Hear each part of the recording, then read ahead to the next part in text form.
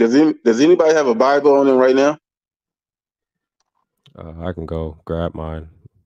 All right. Or I can pull. Will you need to pull something up? I got it up on my browser right now.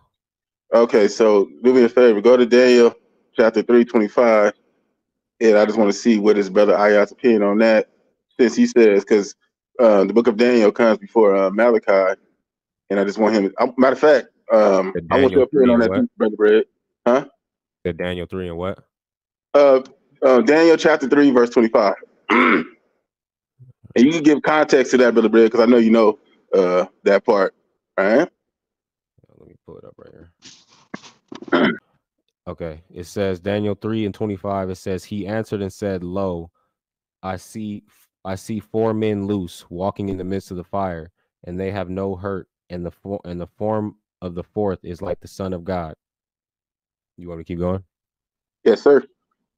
Then Nebuchadnezzar came near to the mouth of the burning fiery furnace and spake and hold on. Okay, my bad. I'll start off from 25 again. This is Daniel 3 and 25. It says, He answered and said, Lo, I see four men loose walking in the midst of the fire, and they have no hurt, and the form of the fourth is like the Son of God. Verse 26. Then Nebuchadnezzar came near to the mouth of the burning fiery furnace and spake and said, Shadrach, Meshach, and Abednego. Of course, I may be pronouncing those wrong. Ye servants of the Most High God, come forth and come hither. Then Shadrach, Meshach, and Abednego came forth of the midst of the fire. Um, Okay, so this is 27. I'll move on to 28. It says, And the princes, governors, and captains, and the king's counselors, being gathered together, saw these men upon whose bodies the fire had no power, nor was an hair of their head singed, neither were their coats changed, nor the smell of fire had passed on them. Verse 28. Then Nebuchadnezzar spake and said, Blessed be the God of Shadrach, Meshach, and Abednego, who hath sent his angel and delivered his servants that trusted in him, and have changed the king's word and yielded their bodies, that they might not serve nor worship any god except their own God. Yeah, the Son of God here is basically this angel. It tells you what a lot of people. If you go back to that one verse, what was that? Was that verse 28? Um, Hold on, uh, scrolling down. then Nebuchadnezzar spake and said, "Blessed be the God of Shadrach." So the focus is God anyway, not the Mm, angel, because we don't supposed to worship angels. So we got mm, to also remember that as well. Then it says Shadrach, Meshach, and Abednego, who have sent his angel. So blessed they saying, "Blessed be the Most High." He said, right. Then he mm, named those names, and he said, "Who have sent his angel."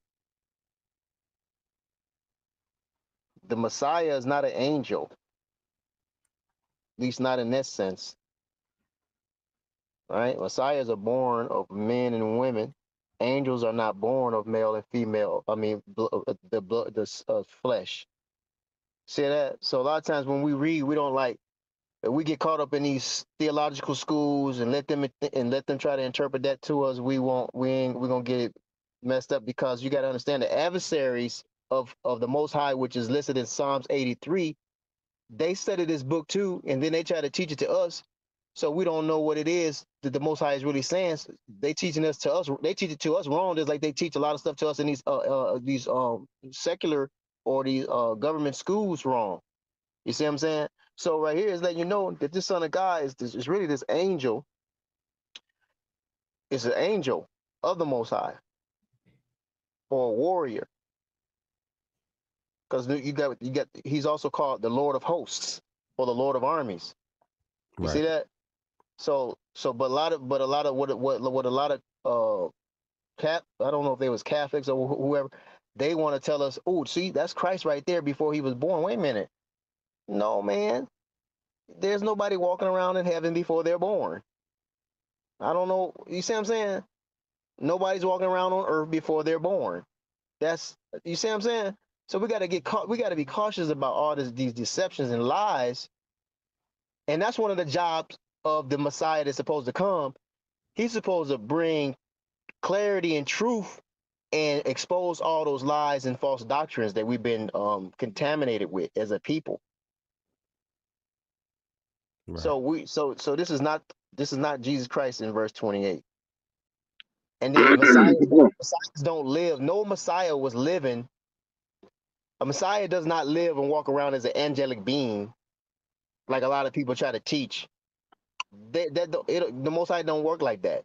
You know what I'm saying? We would have to be willing to let go of those things that we've been taught that's wrong, or that we thought was right, and just let it go. That's pride getting in the way. You know, pride can stop me from, or anyone from accepting the truth. You see what I'm saying? So if you read in Ezekiel, it talks about, if you want to continue to believe in Jesus Christ, basically, I'm paraphrasing. I gotta find that scripture. Hopefully, I can find it before y'all let go. Yeah, hold on. Let me. So, Brother Brad, do you still got the Bible? I got it. Like I said, I got it. Let's go to So I want you to go to Daniel chapter 7, verse 13. All right, I'll pull it up right now. What were you saying? Matter of fact, start at so chapter 7, verse 9, and read all the way to verse 13. So chapter 7, verse 9, all the way to chapter 7, verse 13. Then I'm gonna hit you with then I'm gonna hit you with Revelation 14, chapter verse 14. All right.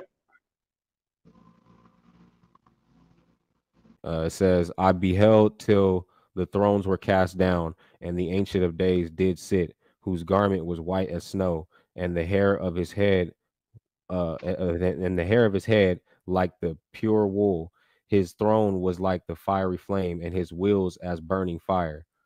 Verse 10, a fiery steam is issued and came forth from before him. Thousands ministered up unto him, and 10,000 times 10,000 stood before him. The judgment was set, and the books were opened. Hold on. Hello? Yeah, I know you said start at 9. You said to go to where? Oh, you good? I heard. Yeah, you read enough. Okay. So if you read, I'm gonna have you go to now. Turn to Revelations. Turn to Revelations chapter 1 and start at verse 14. And I just want to ask you, those people described.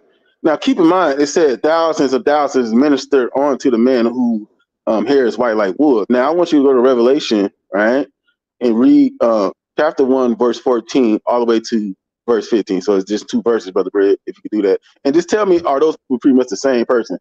All right. It says in Revelations chapter 1, verse 14 says, his head and his hairs were white like wool, as white as snow, and his eyes were a flame of fire. Verse 15, and his feet like unto fine brass, as if they burned in a furnace, and his voice as the sound of many waters. Don't that sound like the person describing Daniel, Brother Brad? That to me sounds like the same person, but I mean, I guess the question would be if Yah believes that. Is that what you're asking? Because I don't disagree. Go back to the Daniel verse 9, chapter 7. Go to the part when it said thousands of angels minister unto him. Because I'm trying to figure out what angel is so special that she got a whole bunch of other angels minister unto him, right? That got that unique description, because they do describe angels throughout the Bible. They're not described like that. Am I wrong, Brother Brad? Not like I said, I don't disagree. Because you're asking me. I'm a believer in the Messiah. So these verses I don't necessarily disagree with, but I would be curious, I guess, to know what Ayah would say about these. But I'll read verse 10 again about the